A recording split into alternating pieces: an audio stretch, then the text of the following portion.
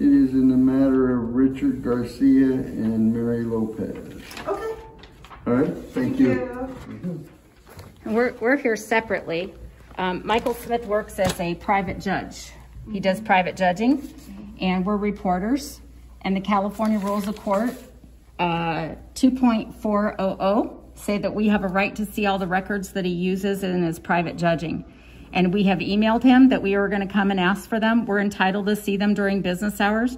So when he keeps case files and other records related to private judging, we're going to need to be able to see those records. So where are those kept? Do you know? He runs his own business. So what? He rents an office space? He just rents an office space, and then he puts his card out here and he puts his address as here, but he's never here. He pops in once in a while. He pops in once in a while? Yeah, he does most of his business.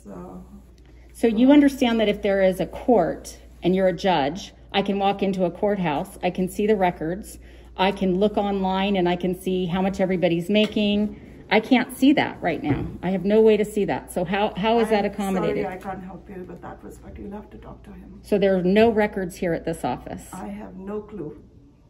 You have no clue? No clue. So you're the person, I just want to be clear, because this is a legal filing related to his appointment order in this case, and it says that it's this address, and he is posting in the courthouse that he is using this address on his appointment orders and everything else.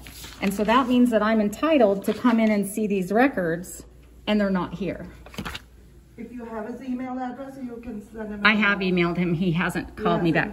So what's the procedure if somebody has a problem here and he needs, how are you going to get him that? I'm just going to leave it. Whenever he comes, he'll pick it up. So he just floats in and out, and I have no way to get records or see him? And neither do I know when he's going to come in or go. Okay. Do you leave him messages? I can, if you have his email, you can send him a message saying that I have done that. He doesn't respond, and he's in violation of the law. What he's doing right now is illegal, and so I am trying to. I can't help you in that. All I can do is. Can you call him? Can you call him? No, I cannot call him. You don't have a phone number to call him? I don't call in. I just leave messages for him. I mean, I leave things, like you see, all his mail is there. So if he comes on the weekend, he'll collect it. Oh, so if he pops in on the weekend, he'll collect his mail. And so he used to be on the Alameda, and he used to conduct private judge hearings there. Does he not conduct them here now? I have no clue, like I said. Okay. All right. Thank you. You're welcome. I'd like to get copies. What is your name? My name is Susan Bassi. Can you leave me your... I don't have a card on me. I'd be happy to give you my information. If you can write it here. I have a broken hand. Cops broke it in the file room while I was researching Michael Smith's cases. So I can tell you my information. He knows it too. You can just give him my name. He'll know it. I give it to him every time I email him.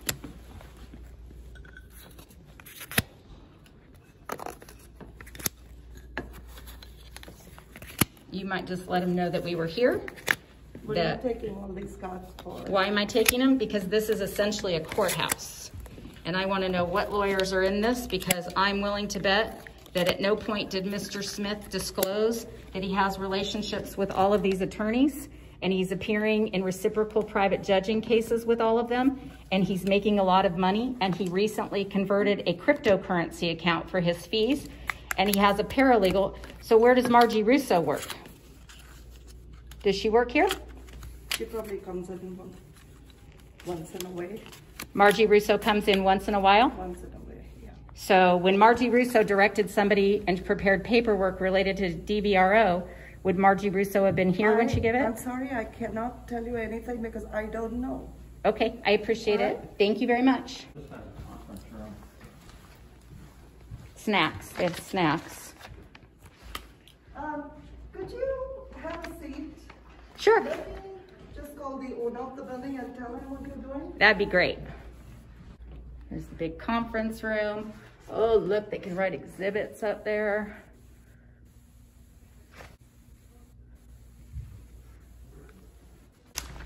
Hi there. Please leave.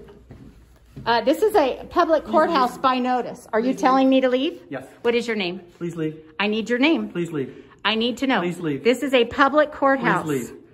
Michael Smith is a private judge. What is your name? Please leave. Would you call 911? Yes, please do.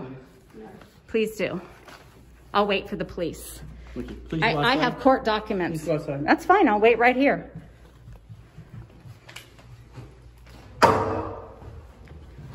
Oh, closing the courthouse. The paid courthouse.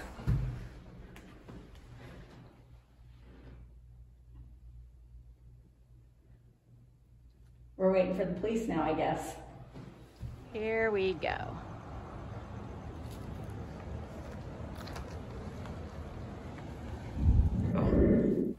Okay, so when I was at the courthouse on June 3rd, I ran into a woman who was telling me that she was in private judging. And she said she had seen my videos, but she was excited because she knew that I'd been talking about these private judges not being on a list. And so she and I went and we checked, and her private judge and her case were on the list. So we thought that everything was gonna be good because we had transparency with that. So then I got her appointment order for Judge Michael Smith. And in this appointment order, what happens is 2 people agree that they can use a private attorney to be their judge. They agreed to pay $600 an hour to him. And when he signed that he took his oath and said that he would be a judge, he would follow the Constitution and all the laws, which he signed at this address, located right here. That made this become a public courthouse. So the law says that we're entitled to get into that courthouse and we're entitled to see the records related to this case. And in this case, I saw in the public file that there were filings that he was paying himself out of cryptocurrency.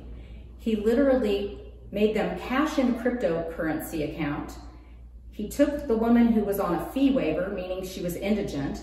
She had lost her attorney, and he cashed in a cryptocurrency account to pay his fees, leaving them with the tax liability for that. So this right here, when he took his oath, he signed that he would swear to uphold the Constitution of the United States and all laws, state and federal rules. That includes giving me access to records in that case, and he didn't do it. And just now, you can see what happened when at 2 o'clock on a Monday afternoon, we tried to access this building. I had also done a public records request, which was denied. And we also noticed that on this appointment order, that a Judge Adams signed the appointment order because when 2 parties agree that an attorney can be privately paid to be a judge, you need a public elected judge to sign off. And we started to notice there is this Judge Adams signing off on these orders for cases that are not before him. This case was assigned to Judge Cindy Hendrickson, but Judge Adams signed the order, and he signed it a month before Michael Smith agreed to do everything. So you tell me in the public court file why there is a private judge getting paid $600 an hour with offices I can't access, no records that the law says I can access, and he signs his order in April of 2021, and a public court judge approves the order a month earlier. There are all kinds of irregularities. There are issues with Michael Smith reportedly covering up cash and gold coin issues with other attorneys. And what we're finding is that Silicon Valley people who are very wealthy can hire an attorney to play judge and get them out of committing crimes. That's what it's starting to appear like. And it also appears they're not noticing the hearings that they're conducting. There's no public notice of that, so I can't get the transcript. I can't listen to the hearing. And the attorneys tell you that this will be private. The law says it's not private. And so that's where we are right now. We have done everything to get access, and it appears that Silicon Valley over the last 10 years has privatized the family courts. Because I need to confirm that I'm not making this up, okay? Absolutely. So who told you to go to Michael Smith? Okay, so the attorneys told to go to Michael Smith. They Nicole Myers. Nicole Myers. And who was the attorney of my ex-husband, and also I was represented by James Han. So the attorneys, Nicole Myers, she has about 13 open cases with Judge Michael Smith. and it was attached with the document called conflicts of interest. So Nicole Myers had a You have that? You got that? Oh yes, of course. I got this from Michael Smith, the document that says possible conflict of interest. My attorney did not have, or maybe had in the past, one case. I need you to send me that document. Of course, of course. So you know, in most cases, the attorneys don't do that. And no judge, no attorney should be taking a case where they have hundreds or 13 cases with one attorney and none with the other. Okay. With Hahn, did Michael Smith have any?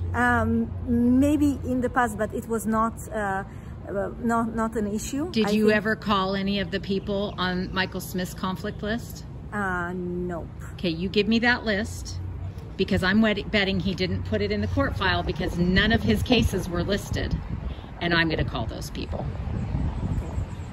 It looks, so I'm a mother of 3 children. I'm working in technology.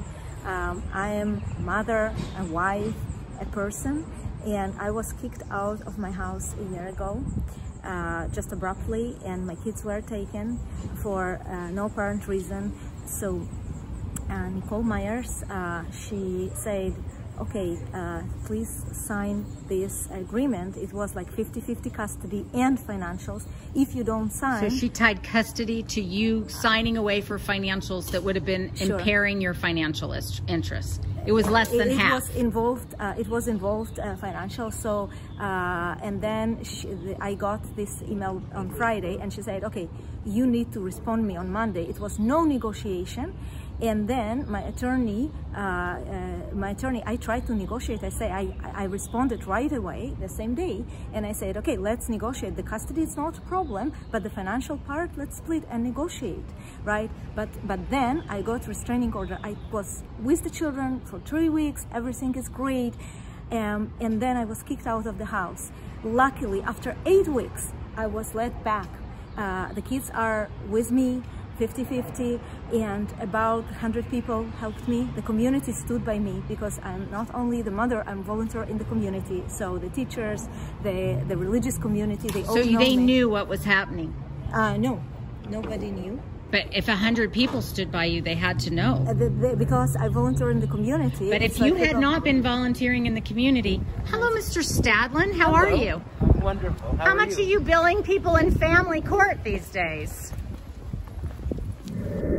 Public court judges are elected or appointed to the bench. We get to know how much they make, they're not allowed to accept bribes to do their work, and we get to know about their hearings and their dockets. But lately we've been finding these judges are delegating their jobs to private divorce attorneys, who are being paid very large amounts of money to do the work of a public court judge. And when we discovered that private attorney Michael Smith was getting domestic violence restraining order cases in front of him, we knew that there was probably something going on that we needed to investigate. Because domestic violence cases add a great deal of money to a divorce case, it can also see people removed from their homes and stripped of custody of their children. So when you got kicked out of your house for 8 weeks, what were your children told? Oh, that they were lied. That mommy did something wrong, probably. Okay. And yes. How old are your children? And as I listened to that mother, I couldn't help but think about little Emily McCracken Dobson, whose father was incredibly wealthy, and he convinced the mother to go into private judging before Orange County's David Weinberg. We checked Mr. Weinberg's cases, and they were not on the docket or publicly noticed. And yet he was paid a great deal of money to strip a mother of custody of her daughter, whom she hasn't seen in 4 years. Today is Emily's birthday. She turns 18, and I often wonder what she will think about our modern family courts now that she's an adult. People are getting mad about this kind of issue. So you guys are doing your job. I think a lot of people don't understand what that job is, and I want to make sure that they do. Well, I appreciate it. Thank you. Okay, what is your name? Officer Pang. Pang, and badge number? 12263. Okay, and I'll get an incident report. Yep. Just trying to teach people how to do this because there's a lot of private judging cases. Okay? Thank you. And you guys are going to be on my YouTube channel. Okay. Here's the event number. Perfect. Right there. That's my name. Great. Thank you. Okay. I got it.